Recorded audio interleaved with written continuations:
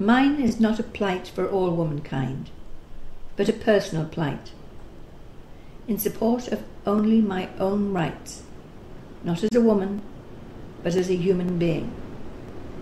As was instilled by my father when I was young of age, I have a duty to myself above all others, and to the cultivation of my own improvement.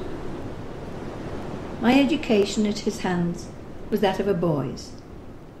I read the classics and Latin, privileges usually forbidden to my sex, for men prefer that women be kept ignorant. My mother remained largely absent.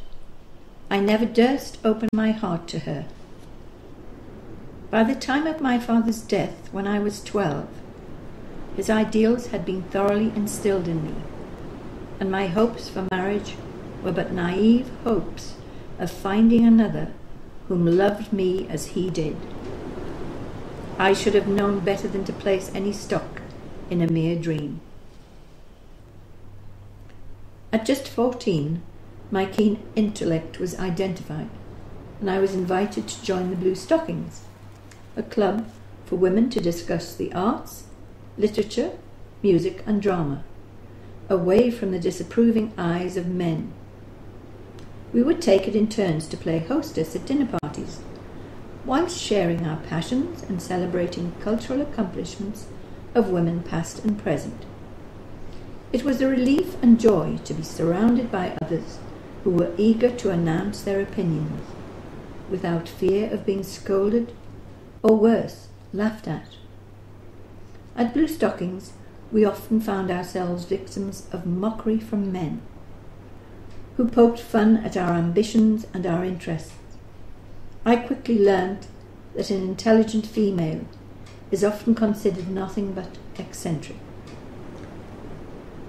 My exposure to the written word was unrestricted.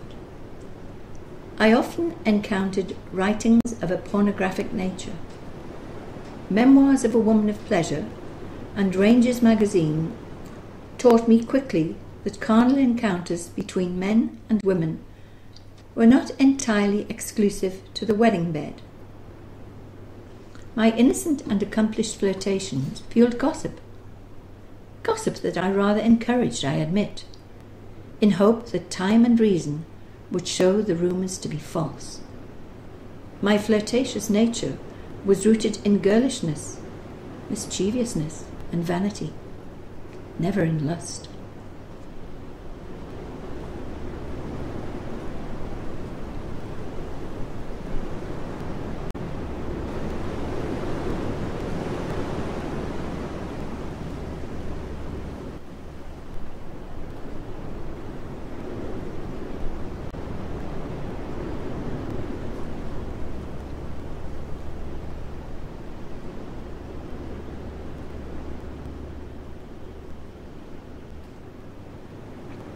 I was never a sickly child, and remain in my adult years a pillar of strength, but have been increasingly prone to violent hysterical fits, which have only worsened with each child I have birthed.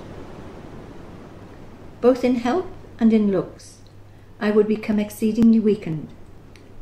I would feel an intense accumulation of tension, and could, on occasions, intercept such attacks with a strong chamomile tea, or by plunging my hands into ice-cold water. I'm sure my malady would be considered neither divine nor sinister, if only it were understood. I cannot confess to being a natural mother, perhaps due to my innate fear that having children makes a man like his wife less. The very thought of being alone with my first husband, the Earl of Strathmore, made me physically sick. I was tempted by my partiality to Scotsmen, and took George Grey as a lover. Throughout my indiscretions with George Grey, I aborted 3 pregnancies. On the first occasion, I ordered Grey to fetch me a quack medicine he had happened upon through hearsay, which he duly obtained. It was a black, inky kind of medicine with a strong taste of copper. the solution worked. I used it again on a second occasion. On the next pregnancy, the black ink failed me, and in desperation to commit this crime for a third time, I swiftly drank an emetic with a large glass of brandy and a vast amount of pepper, which caused me to vomit violently and successfully induced another miscarriage. My crime was not for wishing to take control of my body, but rather my foolishness in repeatedly allowing my late-night conversations with Gray to dissolve into lust. Soon after the death of Strathmore, I was pregnant for the fourth and final time by my lover. I tried once more the quack solution, I tried the emetic, the brandy and the pepper, but this child would not die. I conceded out of desperation to allow Gray to take me in marriage.